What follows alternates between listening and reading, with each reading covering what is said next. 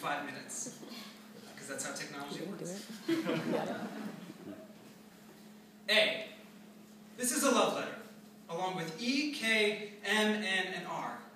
I have written you so many letters, each one ending with a love mark, and I have given you so many kisses, each one ending with a love mark, and I apologize for the appalled eyes that make things awkward at Mass the next day, but my heart is your heart, which is why I'm ashamed that I still haven't said the words consecutively. You've read letters and emails and heard open silences that reek love, but when it's my time to speak love, I stutter and stammer, losing all my grammar skills. I and you become too far apart to be connected by a heart, so instead of 3 words, I give you these amazing run-ons like, I love your hair and your eyes, and that dress, is it new? It looks so good on you, dinner. And I know, I sound stupid. I can just see Cupid rolling his eyes thinking, at least he's good at math. So many messages I have messed up for you. I, Stevie, wonder why you don't call me out, but still call me back with your own message of, I just called to say I miss you. I just called to say how much I care. And when I call back, I fall back on the same lines, a tape recorder switching between play and rewind. If you could read minds, the I miss you twos would not stand in for the truths I cannot tell. It should be simple. A fact of history. But my lack of courage has left you in mystery all these months. Believe me, I've even rehearsed. But if I get to my worst, relieve me. Though, you should know, if this is any consolation, I strongly believe in ladies first. Yes,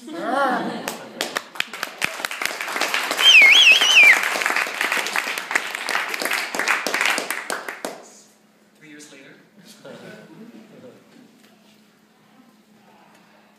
When I said you were perfect, I didn't mean you had no flaws. I meant the laws of love and of God that you followed were the same as mine, the sign of your laughter, of the cross, of the life you wanted to lead led me to believe in your perfection. And though I've never defined beauty, I now believe that its definition must include the scars on your knee, and your bunion, or as we agreed, Funyun. You are quick to laugh when out of perfection, quick to pick up the A cups and gaze longingly at a Victoria's Secret catalog. Your skin, thick from being called Elizabeth, the sister from Pride and Prejudice, who was smart. But don't forget who played her in the movie adaptation, Keira Knightley. Not too shabby being Elizabeth anymore, is it? And may I point out, based on my research, which was totally scientific and appropriate, that her breasts were a work of art in Pirates of the Caribbean, literally. Every morning, makeup spent 45 minutes painting them with shadows to make them appear larger. You, however, can wake up every morning and say, at least these girls ain't got no paint on them. I am trying to match you, to catch your eye again. For you, I believed in unicorns and fairies and vegetarianism. I wanted to be timely with presents and spontaneous with gifts, leaving you inside jokes like little treasures, pleasures to be found in your back pocket, underneath your pillow, in the mail. For you, I decided to live in a box with nothing but a built-in camera and a microphone. Our shared home had the Skype ringtone as a doorbell and a mute button in case one of us got particularly boisterous, usually me.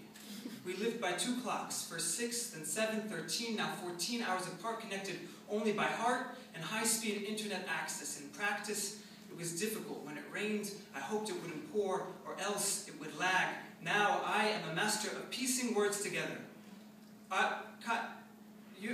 Okay, so we'll talk at 7 my time, but you've got an Enkai, which means we might be late, in which case we'll Skype at 8. I love you too. You existed from the comfort of my chair. I enlisted for 2 years, maybe more, but damages done by distance are not easy to repair. Missed kisses, squeezing your hand, movie nights, the cold of a winter morning and the absence of your warm breath. Each one is a brick being laid. The days that pass, mortar for the wall that gets higher and higher. It is inevitable. The mistakes of the past and the uncertainty of the future make my lack of presence that much harder to take. We are beyond love, more basic, more primal, at the stage of need. If I could make your heart heed my words, I would do my best Reagan impersonation and call out to you, my love. Tear down that wall. But you hate Reagan. That's another reason why you're perfect. I'm not a handyman. I look like a fool with power tools. I have a chisel and sledge. Give me time to bring the wall down. It will give you peace of mind if you let me destroy the bricks as I go.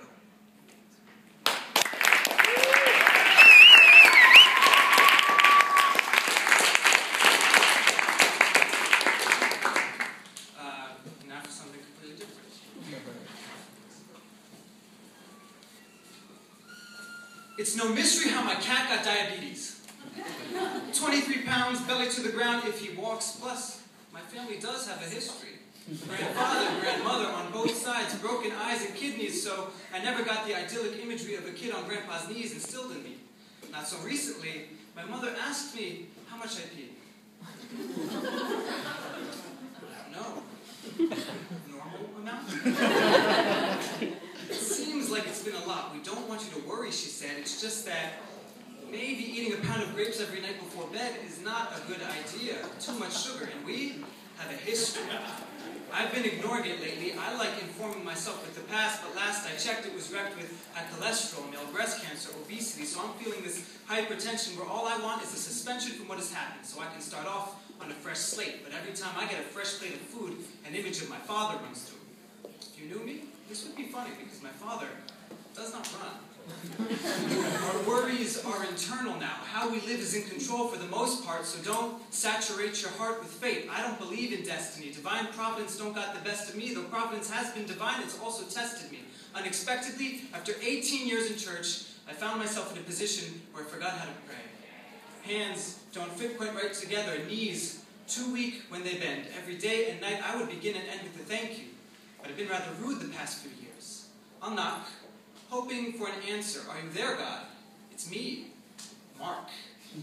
I ain't scared, God. We have overcome adversities in the past. When I was young, I had perthes. When I say that, people usually mishear me and say, whoa. I say, no. Perthes, a degenerative bone disease of the hip joint. If you Wikipedia it, you'll note that it's typically found in young children and small dogs. I couldn't walk, so my father carried me. I wore a big plastic diaper for support. We prayed that my right leg wouldn't remain short, and this day, the only lasting effect is that it isn't too flexible, so I can't sit pretzel style or play hacky sack too well. I won't forget my history, but I won't let it take over me. Maybe, eating a pound of grapes every night before bed isn't a good idea, but I can change that, so my cat doesn't say I told you so. I fear the day that I dial a medic who tells me that I'm diabetic, because when I die, I want to die poetic, like up on stage delivering the last lines of my greatest poem. Don't worry, not now, this is just my latest poem. Peacefully with my partner, at the same time, her hand in mine, or perhaps I will die drowning in a tragic vegetable factory accident. My tombstone will read, rest in peace. Or maybe I will die of disease, painfully and slowly, a burden to all, a part of my family history but not apart from my family. I will study the trees and remember to pray, and as we say at home, inshallah, if God wills.